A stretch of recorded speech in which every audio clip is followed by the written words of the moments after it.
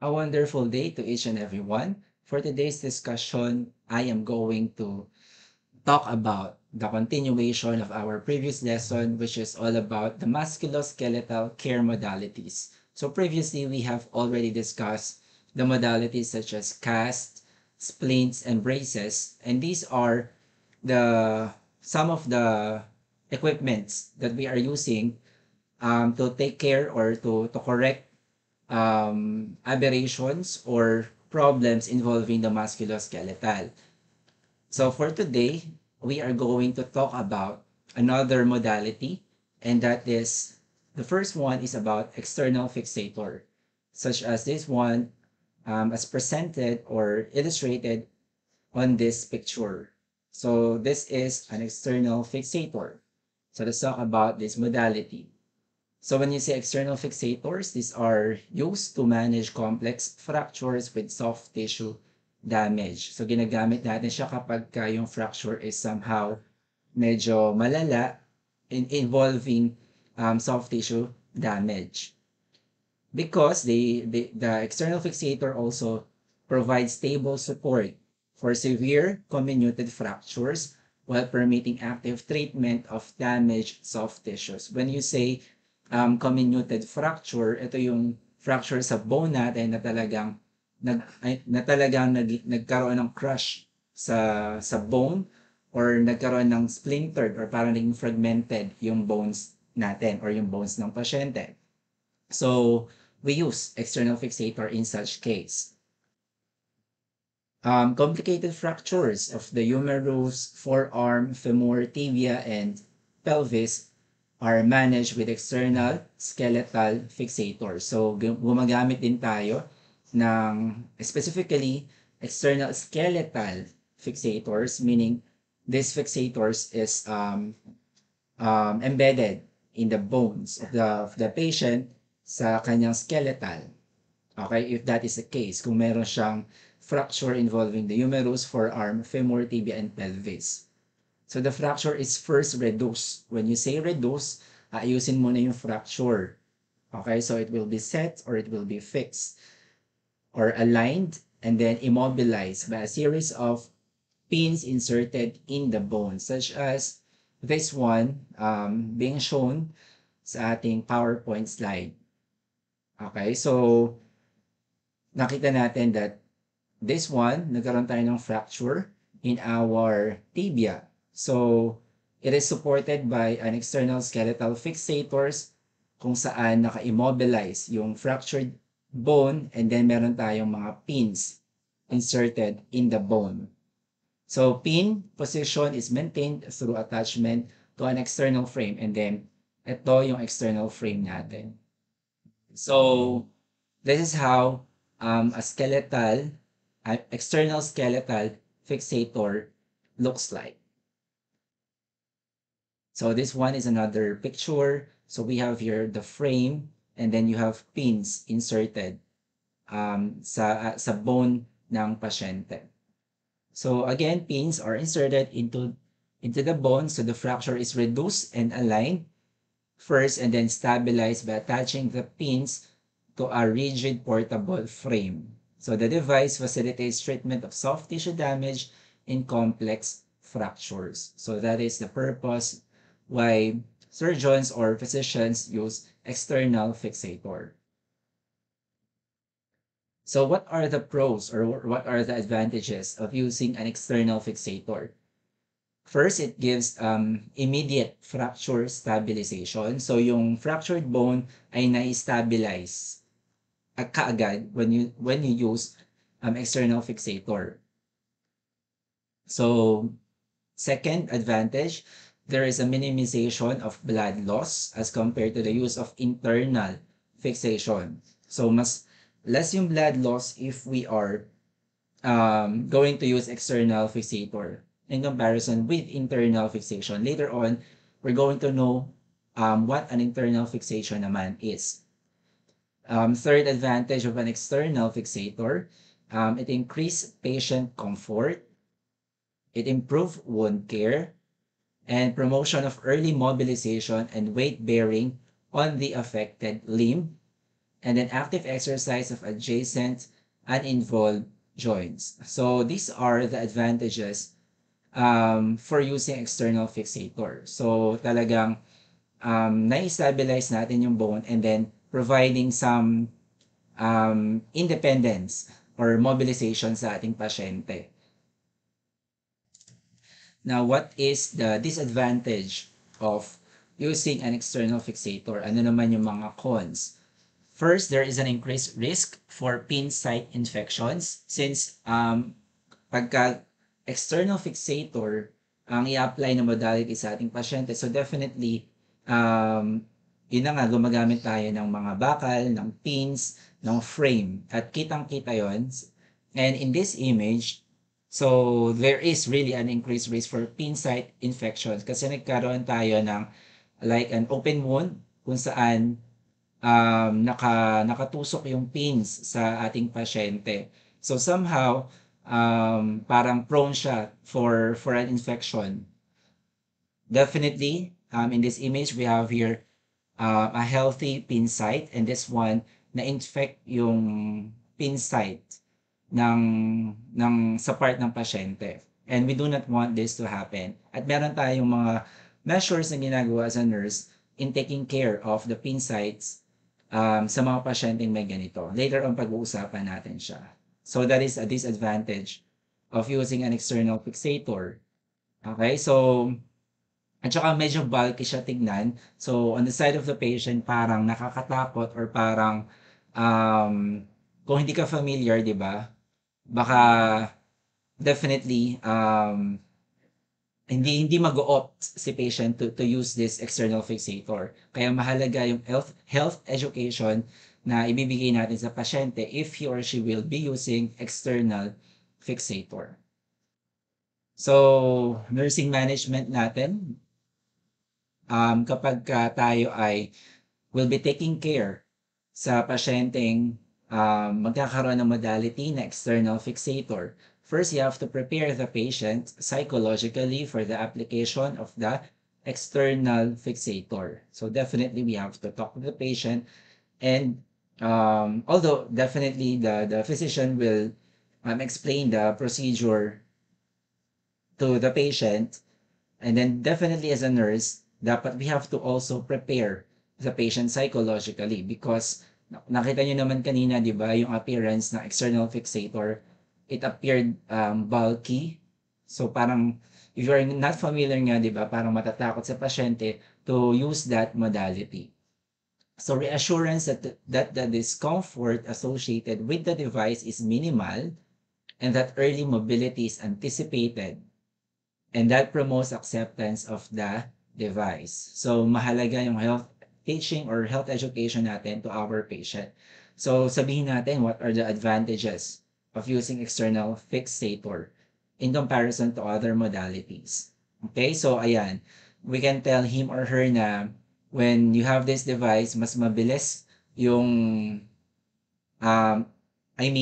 yung in terms of mobility, mas mabilis siya makakakilos, it promotes independence, and then discomfort na associated is very minimal. So that's how we manage patient na magkakaroon ng ganitong modality. Another, after the external fixator naman is applied, kung yung kanina is before, now after the external fixator is applied, so the extremity is elevated to reduce swelling. So such as this one, nilagyan natin ng somehow a pillow para lang may konting elevation, and that is again to reduce swelling. If there are sharp points on the fixator or pins, they are covered with cork or tape to prevent device-induced injuries. So since mga bakal-bakal yan, yung mga sharp points or edges, we can cover that with a tape para ma-prevent yung injury sa pasyente or sa ating mga nurses taking care of such patients. So the nurse monitors the neurovascular status every 2 to 4 hours and assess each pin site for redness, drainage, tenderness, pain, and loosening of the pin. So ibig sabihin, we assess for an infection dito sa modality na to. So again, neurovascular, mahalaga rin yung assessment natin um, of the neurovascular status of the patient. Depending on the doctor's order kung gaano kadalas, but usually every 2 to 4 hours. So some serous drainage from the pin sites is to be expected after the external fixator is applied. So normal lang yung konting serous drainage from the pin site. Okay, so nursing management natin, the nurse must be another management. So the nurse must be alerted for potential problems, and this includes pressure and or compartment syndrome. So again, since somehow ma-immobilize si patient, the affected limb or part, so there is a risk of having a pressure ulcer or magkaroon ng pressure on the site and a compartment syndrome. So what should you do as a nurse? The nurse carries out pin site care. Surgeons have their own protocol for pin care, which typically includes cleaning of each pin site separately with cotton tip applicators soaked in sterile saline or chlorhexidine solution. So this is one way on how we take care of the pins of the fixator. So pwedeng gumamit tayo ng cotton tip applicators na mayroong sterile saline or chlorhexidine solution. Now, if signs of infection are present or if the pins or clamps seem loose, the nurse notifies the surgeon. So, tinitingnan natin yung integrity ng pins din or ng pinaka-fixator. So, pag nakita natin na medyo loose yung pins or somehow hindi siya naka-anchored properly, we have to always notify the physician. So the nurse never adjusts the clamps on the external fixator frame. It is a doctor's responsibility to do so. So wala tayong gagalawin in terms of the clamps, yung mga ina-adjust dyan, even the yun na nga, even the pins, we just take care of that. Pero we never something like ina-adjust yung mga pins na nakakabit dyan. Okay, so we just maintain its cleanliness and we take care of the integrity of the part involved sa ating pasyente. So that's how we prevent infection sa ating pasyente na merong modality na ganito. Okay? So, and again, definitely, we should be alert or we should be alerted for potential problems gaya na nabanggit ko kanina in terms of pressure and compartment syndrome, such as we check the neurovascular status of the patient kagaya ng nasabi natin na depending on the doctor's order per usually every 2 hours, and then nagbibigay pa tayo ng other instructions sa ating pasyente kagaya ng here, the nurse encourages isometric or static exercise. Okay, so nadoble. So the nurse encourages isometric exercise or such as static exercises. So we have discussed different examples of isometric exercise before or in our previous discussion. So such as this one, shoulder adduction, we have yung sa gluteal contraction na ginagawa natin. So we give health teaching para para still maiwasan yung pagkakaroon ng para still na nape-perform ni patient yung movement sa kanyang affected limb pero very minimal lang. Okay, within the prescribed management pa rin. Now, when the swelling subsides, the nurse helps the patient to become mobile within the prescribed weight-bearing limits, such as non-weight-bearing to full weight-bearing. So pag nakita natin na unti-unting nawawala na yung pamamaga ng kanyang the affected part, so we help the patient na makagalaw-galaw, again, depending on the physician's order pa rin, yung kung ano yung kanyang prescribe na weight-bearing limits. So we ask the doctor about it. So the fixator may be removed once the soft tissue heals and there are no signs of infection. Okay, so we have what we call laser of external fixators such as this one, yung parang nakapaikot na fixator, external fixator sa involved fractured bone sa ating pasyente. So, ang tawag dyan, such as this one, na nakikita nyo sa ating image, that is a Lizarov external fixator. So, it is a special device used to correct angulation and rotational defects to treat non-union or failure of bone fragments to heal and to lengthen the limbs. So, if meron tayong problem sa mga nabanggit na to, we use the special device na Lizarov external fixator. So again, to correct angulation and rotational defects kung nagkaroon ng ganong problem sa patient or para matreat yung non-union um, that is the failure of bone fragments to heal and para somehow ma-lengthen yung limbs para magpantay siya. Tension wires penetrate the limb and are attached to fixator rings, which are joined by telescoping rods. Bone formation is stimulated by prescribed daily adjustments of the telescoping rods. So after the desired correction has been achieved, no additional adjustments are made and the fixator is left in place until the bone heals. So for laser of external fixator, na-adjust siya. So we have, these rods can be adjusted depending sa kay doctor at sa desired na treatment na gusto niyang makuha. So ina-adjust yung mga rods na yan until makorek yung yung problem of the patient. And then kapag okay na, totally corrected na yung problem. So ayun na, the adjustments will no longer be applied and then pwede nang tanggalin yung external fixator kapag okay na totally yung ating bones. So this is again Lizarov external fixator that is to correct angulation and rotational defects and to lengthen the limbs. So ayan, na-adjust yan and si physician yung responsible for the treatment. So we just assist the doctor in doing so.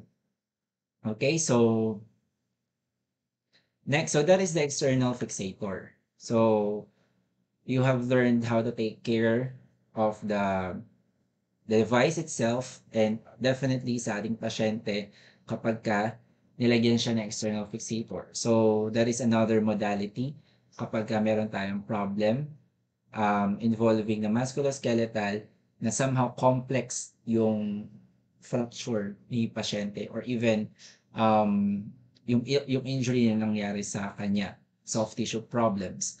So the next modality that we are going to discuss is the patient's interaction. So we are going to discuss naman itong mga nakikita natin nakasabit, especially doon sa video na pinanood natin, yung mga nakasabit sa bed, yung mga nakahang, yung mga weights na meron yung pasyente. So we call that as traction. So let us discuss what a traction is.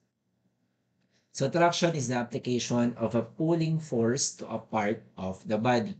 So again, pag sinabing traction, naglalagay tayo ng parang pulling force sa parte ni pasyente such as in this image. Okay, so ito for example, yung injured body part. So ito, yung weight na to, yung weights na yan, yan yung nagpo-pull sa body part na yon.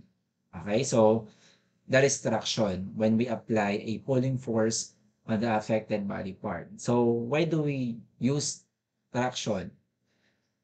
And when do we, when it is indicated para gamitin. So, we have to minimize muscle spasms, to reduce, align, and immobilize fractures, to reduce deformity, and to increase space between opposing surfaces. And the traction must be applied in the correct direction and magnitude to obtain its therapeutic effects. So these, in general, are the purposes or indication when to use traction. Okay, so first, minimizing spasm, reducing, aligning, and immobilizing fracture, and para ma-reduce yung deformity. So again, it will depend naman sa ating physician kung ano yung modality na gagamitin. And depending on the situation of the patient, so that will be highly considered kung ano yung magandang gamitin na modality sa patient. Either pwede ba siyang i-cast na lang, pwede ba siyang or baka mas better na maglagay ng external fixator, or baka naman traction is pwede din. So again, the discretion definitely will come from the physician. So this is traction. So again, dapat correct the traction must be applied sa correct direction and magnitude to obtain its therapeutic effects. Okay, so at times, traction needs to be applied in more than one direction to achieve the desired line of pull. So when this is done, one of the lines of pull counteracts the other. So these lines of pull are known as the vectors of force. So ito yung vectors of force na tinatawag natin in this image. So the actual resultant pulling force is somewhere between the two lines of pull. So the traction may be applied in different directions to achieve the desired therapeutic line of pull. So adjustments in the applied forces may be prescribed over the course treatment. In this image, we have two vectors of force or the lines of pull. Ito siya, itong isang pababa, and then isang going somewhere up. And then the resultant line of pull is this one, this area. So ito yung kapag yung traction is being applied in more than one direction para makuha natin yung desired line of pull. Okay, so we have actually principles in applying traction. Okay, so later on, here makikita nyo what are the other principles of effective traction. So actually, this is just a term na somehow ma-encounter nyo kapag kasi patient has this kind of modality. So vectors of force, meaning the lines of pull counteracts the other. So yeah. Next, we have the effects of traction are evaluated with X-ray studies and adjustments are made if necessary. So traction is used primarily as a short-term intervention until other modalities such as external or internal fixation are possible. So depending on the physician's order, no? So pwedeng mauna muna lagyan ng traction si pasyente para maayos mo na, for example, yung spasm, or para maayos mo na yung, ma-reduce mo na yung bone. And then kapag pwede na siyang lagyan ng external or pwede nang gawa ng internal fixation, then that would be followed.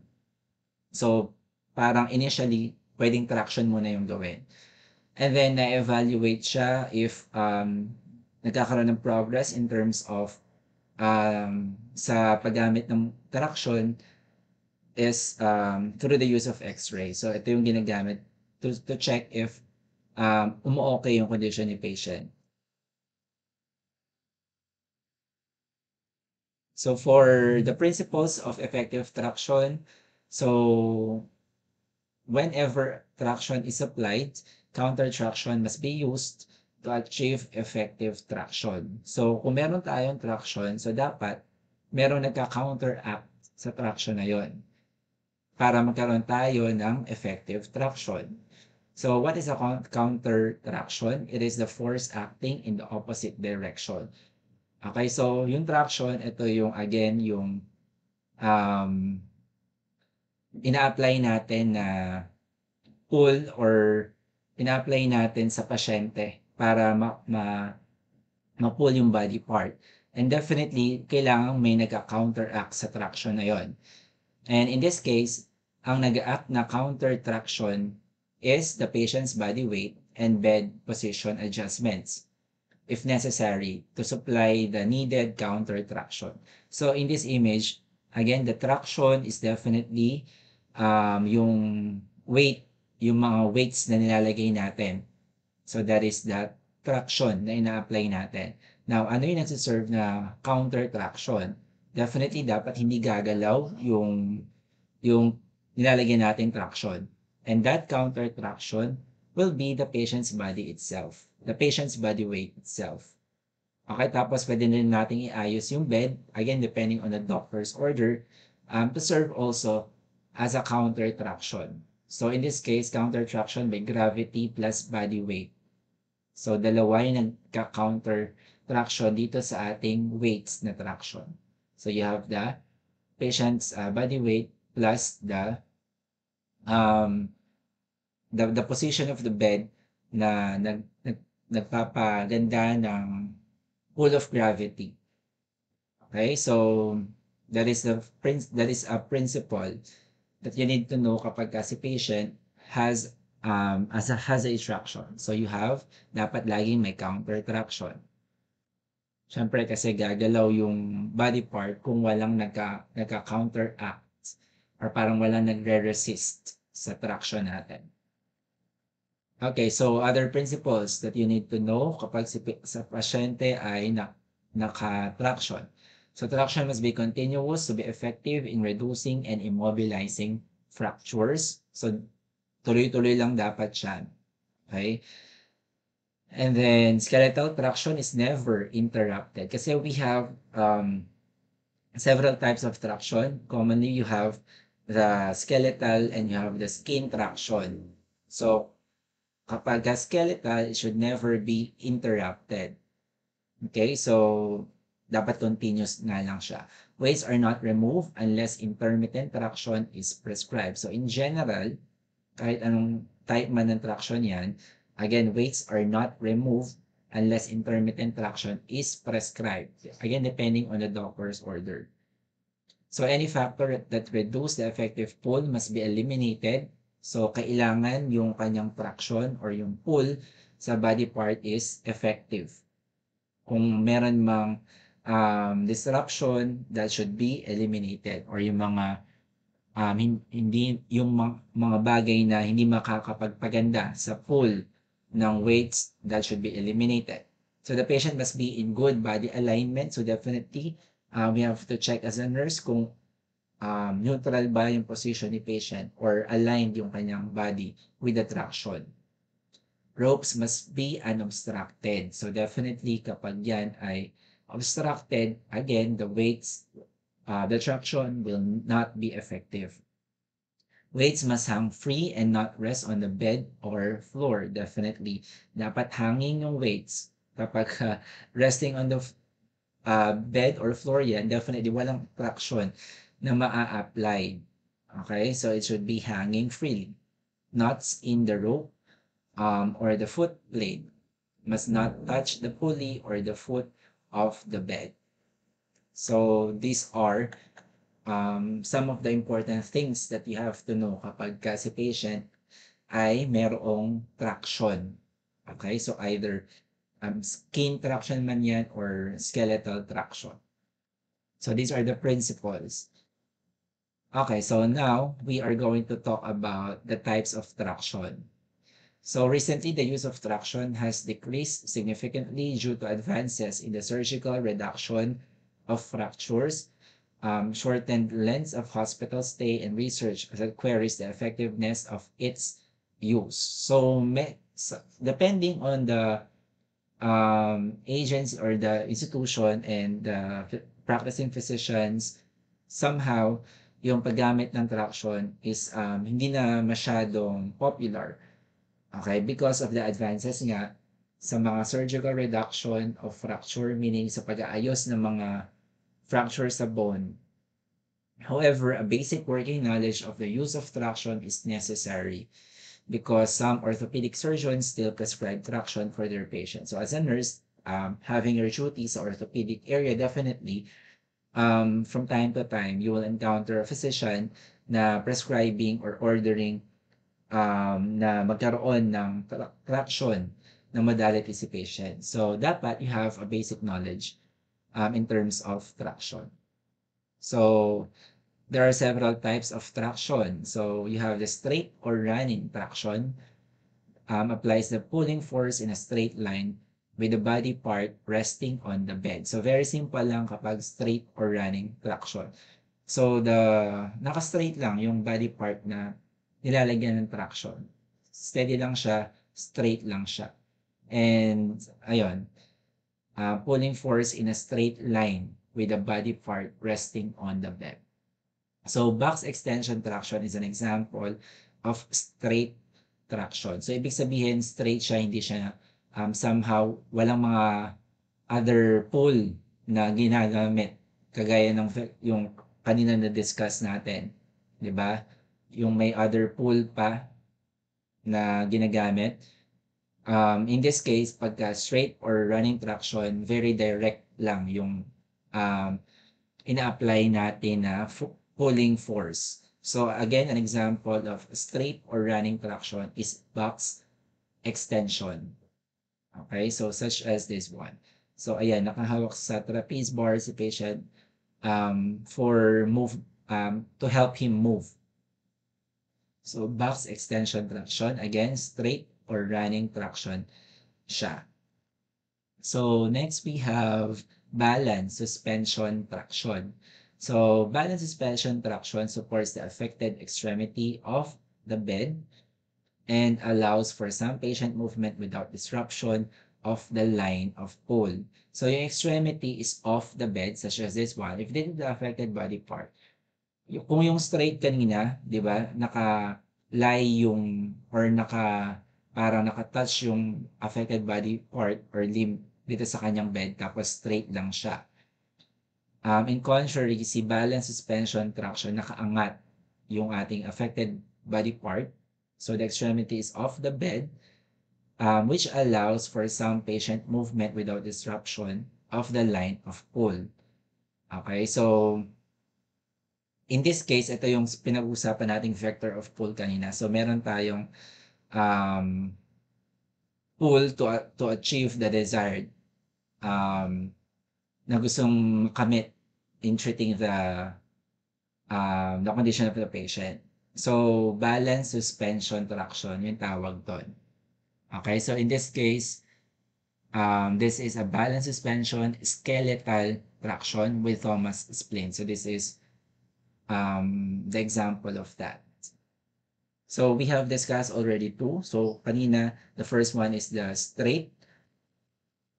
This one, straight or running traction. And then the second type is the balance suspension traction. Si balance, again, is nakaangat yung affected body limb. Ayan, nilalagyan siya ng mga ropes, tali, to support that body, affected body part. Tapos nilalagyan natin ng traction. Balance suspension traction. Okay, so other than that, ito pa yung other types of traction. So traction may be applied either sa skin, at ayun ang tinatawag nating skin traction. And then pwede rin yung traction can be applied naman directly to the bony skeleton, meaning sa pinaka-bone siya i-apply, and that is skeletal traction. So the mode of application is determined by the purpose of the traction. So in this type of traction, it depends kung saan nakalagay yung traction, either sa skin, bani pasyente, or naka-attach mismo sa bone. And that is skin traction and skeletal traction, respectively. So in this example, ayan, this one is the skin traction, and then this one naman, you have the skeletal traction. Naka-embed yung pinaka-equipment natin sa bone ni pasyente. Now, traction can be applied naman with the hands per se. And pag ginawa yun, that is called as a manual traction. Halimbawa, um, temporary traction may be used when applying a cast, giving skincare under a box extension foam boot, or adjusting the traction apparatus. Halimbawa, i-adjust mo yung box extension boot sa pasyente. So definitely, 'di ba, iaangat mo yung weight or yung weights sa pasyente.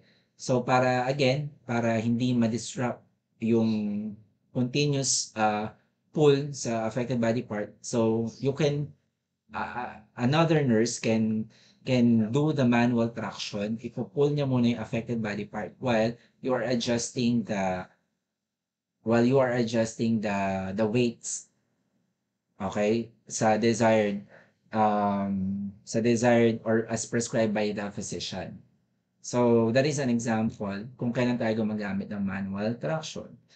Or yun na nga, pwede rin when applying a cast or giving skin care under a box extension foam boot. Okay, so if that is the case, so manual traction, yung ating bare hands yung ginagamit natin as a traction. Okay? Instead of a weight. This is just temporary naman pagka manual traction.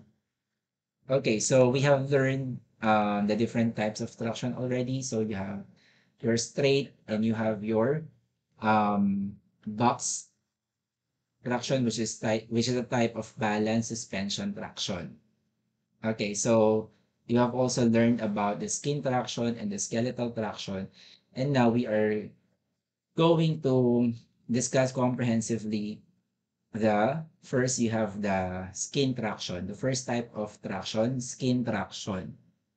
So ito, again, 'di ba, we are using the skin itself or that body part to control, I mean to apply traction.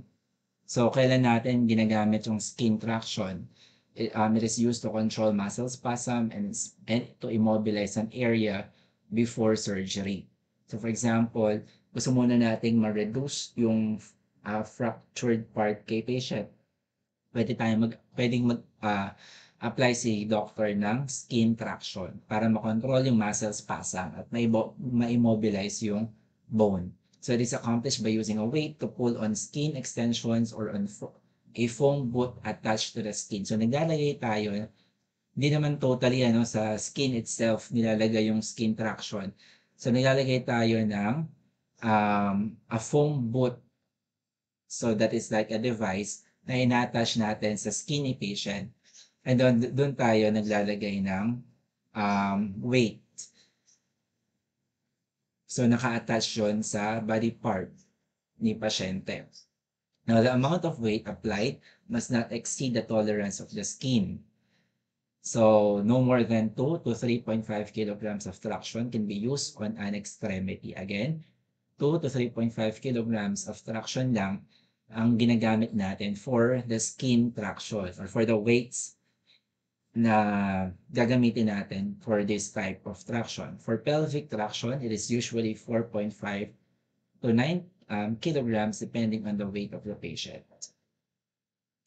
So we have the types of skin traction that is used for adults, which include box extension traction, yung nakita natin kanina, applied to the lower leg, cervical head halo, occasionally used to treat neck pain, and pelvic belt, sometimes used to treat back pain. So these are examples of skin traction.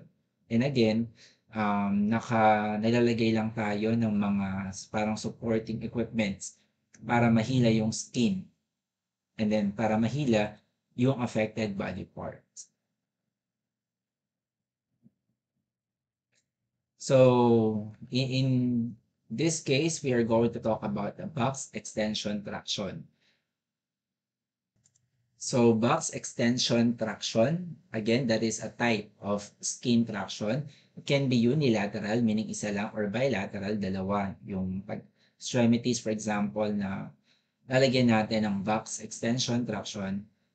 Ito ay ginagamit sa skin traction to the lower leg. It is used to provide immobility after fractures of the proximal femur before surgical fixation, such as this one, as shown in the image below. So before the application, the nurse inspects the skin for abrasions and circulatory disturbances. The extremity should be clean and dry before the foam boot or skin extensions are applied. So since naglalagay nga tayo ng parang device to attach it to the skin, um, such as foam boot, so we have to inspect first na yung extremity na paglalagyan natin is maayos. Okay? So this is an example of a box extension traction sa lower extremity in unilateral, aligned in a foam boot, and traction is applied by free hanging weight. So this is a foam boot. Itong nakikita nyo na yan. Naka-attach siya sa affected body part, tapos ayan, naka-secured siya. Tapos hinihila yan. Yan yung hinihila mismo, definitely. Secured yan sa skin, or I mean sa part ng pasyente. And then we have here the weights na naka-attach. So that is a box extension traction. Now, I provided here a link for an example on how to apply or how the application of box extension traction sa patient natin. Okay, so as a nurse, dapat alam natin how to apply box extension traction. That is, again, as prescribed by the physician. So nursing intervention, ensuring effective traction. So first, you have to avoid wrinkling and slipping of the traction bandage and to maintain counter traction. So nalaman naman natin kanina, di ba, the different principles for an effective traction. So proper positioning must be maintained to keep the leg in a neutral position and to prevent bony fragments from moving against one another. The patient should not turn from side to side. So monitoring and managing potential complications kapag ka naka-skin traction si patient. First, you have to monitor for skin breakdown. So procedures to monitor and prevent skin breakdown. You have to remove the foam boots, such as this one, to inspect the skin and the ankle and the Achilles tendon 3 times a day. So tinitignan natin yung affected body part, okay, for any skin breakdown. A second nurse is needed to support the extremity during the inspection and skin care. So dapat may katuwang tayo when we provide or when we are doing this to our patient. So palpate the area of the skin extensions daily to detect underlying tenderness. Provide back care at least every 2 hours to prevent the pressure ulcers. And use support surfaces such as air-filled high-density foam, ayan, to minimize the development of pressure areas kung meron tayong ganoon. So that's how you manage or prevent complications such as skin breakdown. Next, potential complication is nerve damage naman. So skin traction can place pressure on peripheral nerves. So when traction is applied to the lower extremity, care must be taken to avoid pressure on the peroneal nerve at the point at which it passes around the neck of the fibula just below the knee. So pressure at this point can cause foot drop. So wala lang dito sa image, di ko lang siya nailagay. But again, injury to the peroneal nerve. At ito yung possible location niya, passes around the neck of the fibula just below the knee. So kailangan ma-avoid natin yung pressure dito sa area na to avoid injury to the peroneal nerve, because if that is the case, pwede magkaroon ng foot drop si patient. Okay, pagka nagkaroon tayo ng pressure sa peroneal nerve, foot drop. So such as this one, nagkakaroon ng drop of foot. So the nurse questions the patient. So how do we monitor for nerve damage? The nurse questions the patient about sensation and asks the patient to move the toes and foot. So dorsiflexion of the foot, such as this one. This is how the patient should perform dorsiflexion. So ayan. Dorsiflexion of the foot demonstrates function of the peroneal nerve. So, ibig sabihin intact kapag kaya niya mag-dorsiflex. Weakness of dorsiflexion or foot movement and inversion of the foot might indicate pressure on the common peroneal nerve. So plantar flexion, such as this one, demonstrates function of the tibial nerve naman. Okay, so that is how we manage potential complication of nerve damage. So what else? Continuation to, nerve damage pa rin. Points to keep in mind when caring for the patient interaction. Again, how in managing complications such as nerve damage, you have to regularly assess sensation and movement. Immediately investigate any complaint of a burning sensation under the traction, bandage, or foot. So again, hindi natin dinidisregard yung concern ni patient kapag ka meron siyang feeling of burning sensation on the affected body part. That is an important cue para sa atin. So, promptly report altered sensation or motor function. If the patient subjectively sinabi niya yon, you should report this cues or this altered sensation to the physician. So, neurovascular assessments are priority nursing interventions for patients in traction. Again, neurovascular assessments are priority nursing interventions for patients in traction.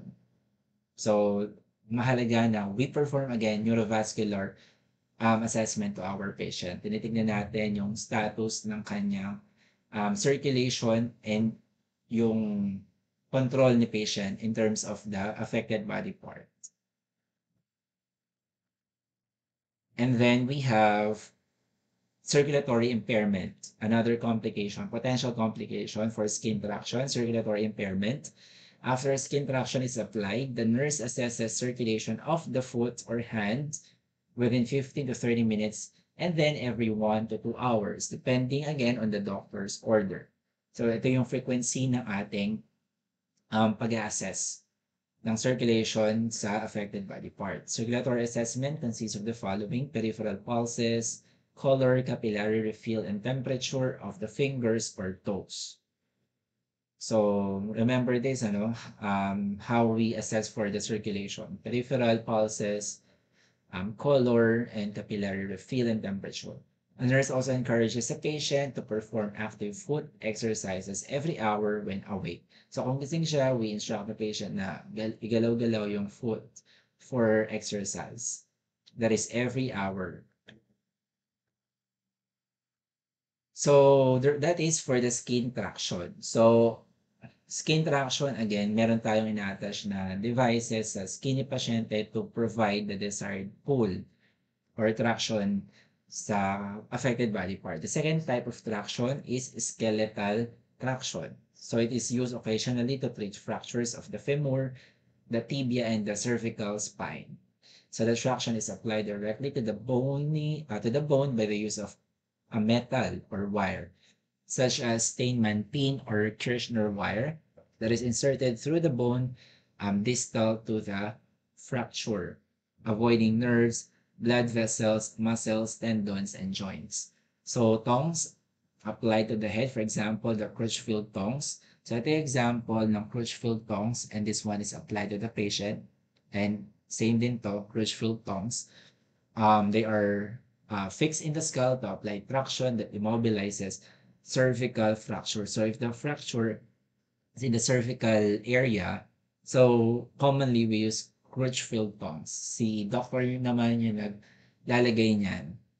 Okay, so skeletal traction, again, that is applied directly sa bone ni patient. In contrast sa kaninang na-discuss natin na skin traction.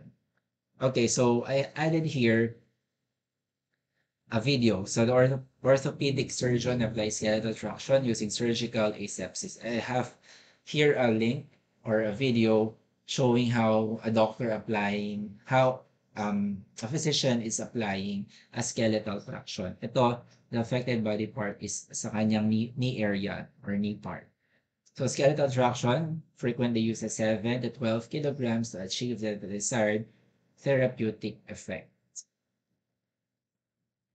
Now, ano yung often skeletal traction is balanced traction. So often, again, si skeletal traction is a balanced traction. So nakita natin na pag balance kanina, di ba? Nakaangat siya, it is off the extremity is off the bed, which supports affected extremity allows for some patient movement. So the Thomas splint with a Pearson knee attachment. So ang tawag dito sa nakikita nyo ngayon is Thomas splint with a Pearson knee attachment. So here, naglalagay tayo ng Thomas leg splint sa body part, and then you have a Pearson attachment for the attachment of the traction. So that is frequently used with skeletal traction for fractures of the femur. So an overbed frame is used because upward traction is required. When skeletal traction is discontinued, the extremity is gently supported while the weights are removed. So the pin is cut close to the skin and removed by the doctor. So internal fixation, cast, or splints are then used to immobilize and support the healing bone. So that is for the skeletal traction. Okay, so again, the traction is applied directly to the skeleton or the sa pinaka-bone ni pasyente. And one type is this one, Thomas splint with a Pearson knee attachment. And again, this is like a balanced traction. So this one, ayan, another image, a balanced skeletal traction or balanced suspension traction. And that is with Thomas leg splint. So ito yung splint natin, Thomas splint. And then, ayan, si Pearson attachment. And then, ito yung traction. So the patient can move vertically as the resultant line of pull is maintained. So you have the trapeze bar that can help the patient or aid the patient in his or her movement. So nursing intervention sa patient na may skeletal traction, again, maintain effective skeletal traction. You check the apparatus to see that the ropes are in the wheel grooves of the pulleys. Tignan kung yung ropes, yung mga tali ay nasa tamang lugar. That the ropes are not frayed, that the weights hang free, and that the knots in the rope are tied securely. So ibig sabihin, effective yung traction na ina-apply natin. And okay yung mga materials or device or equipment na ginagamit natin. The nurse also evaluates the patient's position because sleeping down in bed results in ineffective traction. So minsan, dahil sa weights nga, medyo nag-i-slip down, bumababa rin si patient sa bed. So definitely we have to prevent that from happening. So we have to always check the position of a patient. The nurse must never remove weights from skeletal traction. Kaya na nabanggit kanina, bawal na bawal tanggalin yung weights sa skeletal traction unless a life-threatening situation occurs. Sa skin traction, di ba, we can check for or we can check the affected body part by somehow removing yung foot boot, di ba? To care for the site. And then pwede tayo magpatulong sa isang nurse to apply manual traction while doing that. On the other hand, for skeletal traction, bawal na bawal tanggalin yung weights sa pasyente or sa affected body part. So removal of the weights completely defeats their purpose and may result in injury to the patient. So maintaining position pa rin as our nursing intervention, the nurse maintain alignment, the nurse position the patient's foot to avoid foot drop yon, to avoid foot drop. So preventing skin breakdown. Naman, another intervention natin, patient's elbows frequently become painful and nerve injury may occur if the patient repositions by pushing on the elbow. So minsan, kapag nga nahuhulog sila or nag-slip down sila patient, they're using their elbows para maayos yung position nila. Also, patients frequently push on the heel of the unaffected leg when they raise themselves. So gumagamit din sila ng heels nila, yung heel ng unaffected leg nila para maayos yung kanilang position. Now, to encourage movement without using the elbows or yung kanilang heel, the nurse can suspend a trapeze overhead within easy reach of the patient. Kagaya nito, a trapeze bar na pwedeng gamitin ni patient para hindi yung kanyang elbow o yung kanyang heel yung gagamitin in his or her repositioning. So that can aid the movement of the patient. Now, for monitoring, again, neurovascular status, just like in skin traction, you assess the neurovascular status of the immobilized extremity at least every hour initially, and then every 4 hours thereafter. The nurse instructs the patient to report any changes in sensation or movement immediately. So pag may naramdaman na kakaibang sensation on the affected body part, the patient should be instructed to report sa nurse agad. The nurse encourages the patient to do active flexion, extension ankle exercises, and isometric contraction of the calf muscles, such as calf pumping exercises 10 times an hour while awake to decrease venous stasis and para maging okay yung affected body limb. Hindi siya nadi-disuse or totally nawawala ng function at all. So anti-immobilism, stockings, compression devices, and anticoagulant therapy should be prescribed to help prevent thrombus formation. So ayaw natin ng DVT as the complication of this modality. Now the goal, doon naman tayo sa pin site care since embed directly yung skeletal traction sa bone. So meron naman tayong pin site care. So the goal is to avoid infection and the development of osteomyelitis for the first 48 hours after the insertion. The site is covered with a sterile, absorbent, non-stick dressing and a rolled gauze or ACE-type bandage.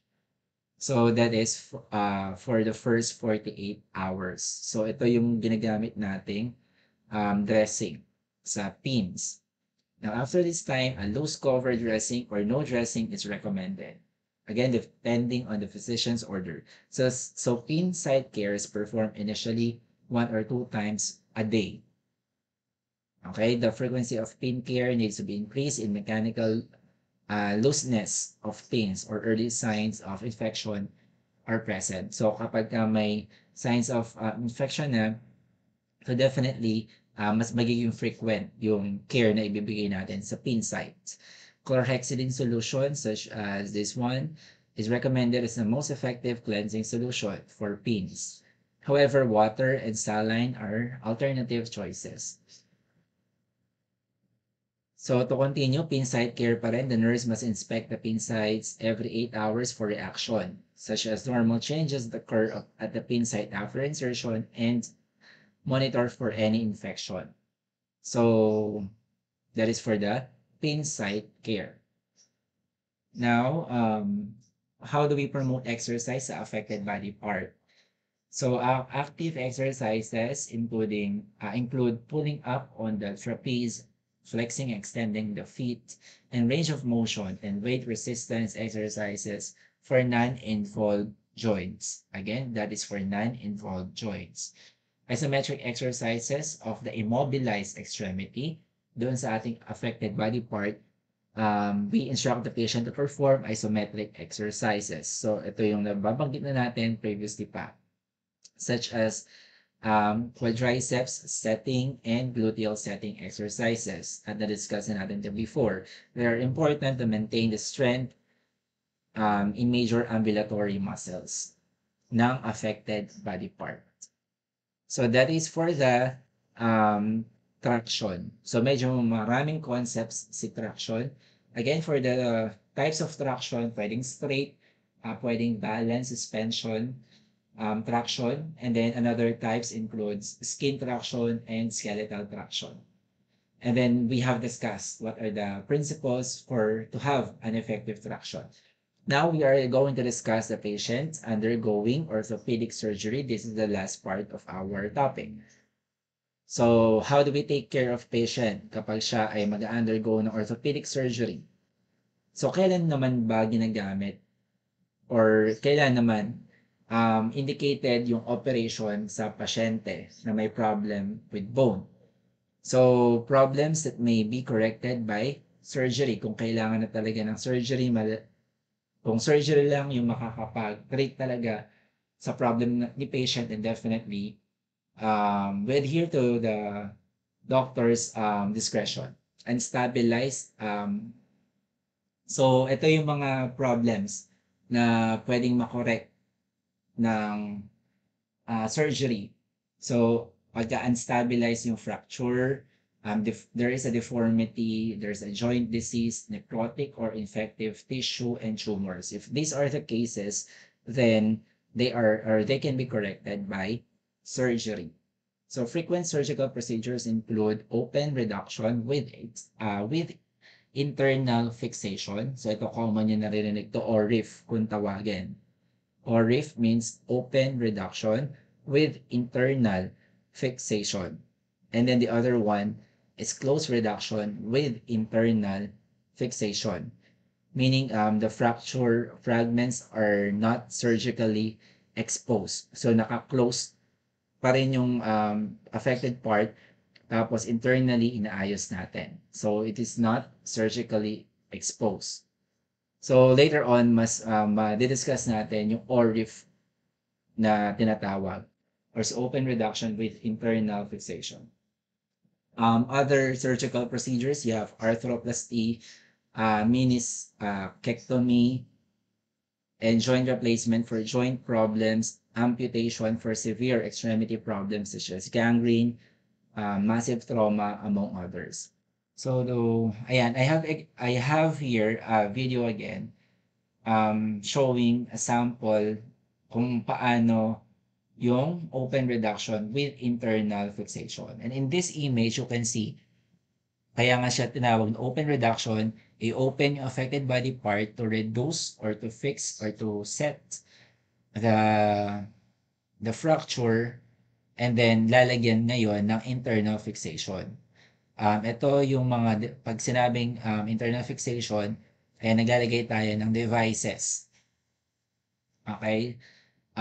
Sa loob ng affected body part. So, I have here a sample video showing that.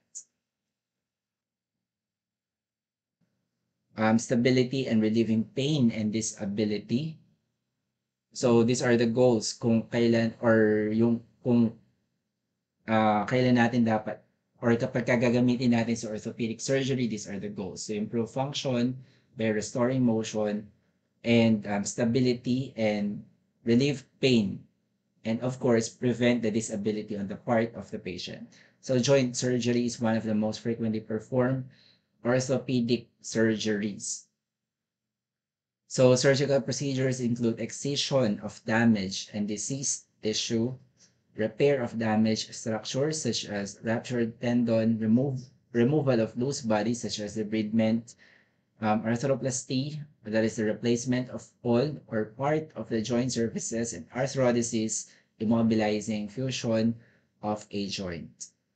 So, ayan yung mga surgical procedures for the joint surgery. So, in this example, you have an arthrodesis, immobilizing the fusion of a joint. So, ayan, arthrodesis. Ayan pa, naglalagay tayo ng mga devices inside or mga metals to correct the problem. And then this one, placing a knee arthroplasty femur component. So, such as this one.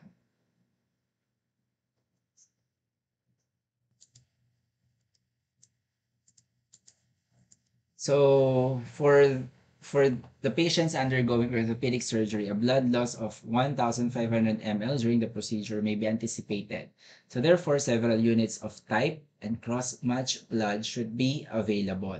So since elective procedure to nakakapag-prepare si patient in terms of blood loss. So blood is conserved to minimize loss. Meron tayong tinatawag na pneumatic tourniquet such as this one, shown in dito sa ating image. It may be applied after examinations of the limb with bandages to produce a bloodless field. So this technique has the advantages of keeping the surgical field dry, minimizing blood loss, and providing some additional limb anesthesia. So that is the advantages of using pneumatic tourniquet to prevent blood loss and additional anesthesia to the affected body part. So let us first discuss under sa mga orthopedic surgery natin. First is the joint replacement. Okay, so for joint replacement, conditions contributing to joint degeneration include osteoarthritis or degenerative joint disease, rheumatoid arthritis, trauma, and congenital deformity. So ito yung mga indications kung kailan pwedeng mag-joint replacement si pasyente. So some fractures, for example, femoral neck fracture, may cause disruption of the blood supply and subsequent avascular necrosis.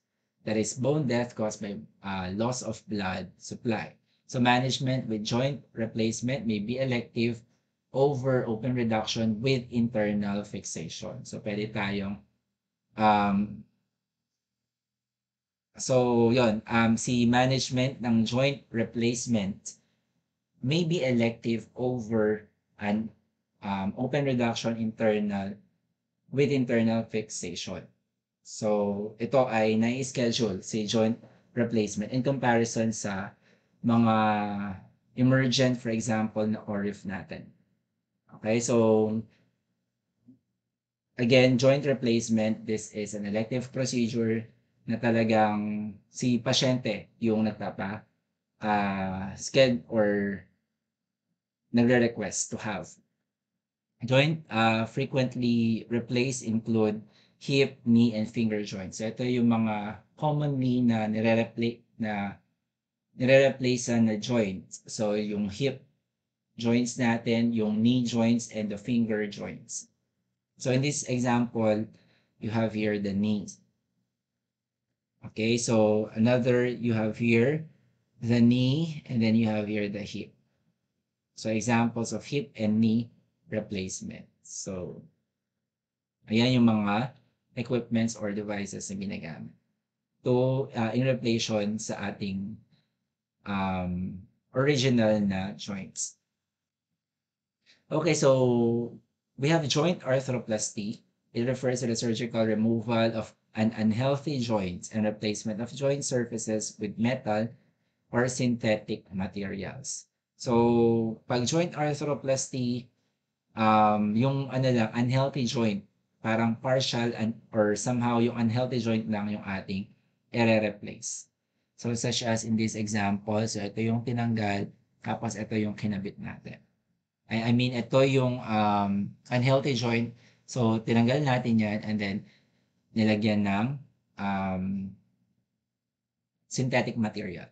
Total joint arthroplasty naman, also known as total joint replacement, it involves the replacement of all components of an articulating joint. So lahat, all joints, all joint components ay parang not that parang useful anymore or hindi na or kapalit-palit siya talaga, kaya naman the doctor will be prescribing na total joint arthroplasty or total joint replacement such as this one. So lahat ng affected part is tinanggal and then it will be replaced by a device or material. Bakal. So we have nursing interventions for patients who will undergo joint replacement. So one is to prevent infection. So preoperative assessment of the patient for infections, including UTI, is necessary because of the risk of post-op infection. So tinitingnan muna natin if the patient ay meron bang infection preoperatively. Managing pain. So you assess the patient's pain pre-op and any cultural and value preferences. And then you promote ambulation. So once na natapos na yung procedure, patients with total hip or total knee replacement begin ambulation. with a walker or crutches within a day after surgery. So, ganun lang siya kabilis. So, the nurse and the physiotherapist work together to assist the patient in achieving the goal of independent ambulation. Usually, patients with cemented prosthesis can proceed to weight bearing as tolerated. If the patient has a press-fit, cementless, ingrowth prosthesis, weight bearing immediately after surgery may be limited to minimize micromotion of the prosthesis in the bone. And again, we will refer to the doctor's advice if in terms of the ambulation or sa paggalaw ni pasyente. We have to ask the doctor first or depending on his orders. So we are done. So that is the first part of a pwedeng orthopedic surgery sa pasyente, joint replacement. Second, we have total hip arthroplasty.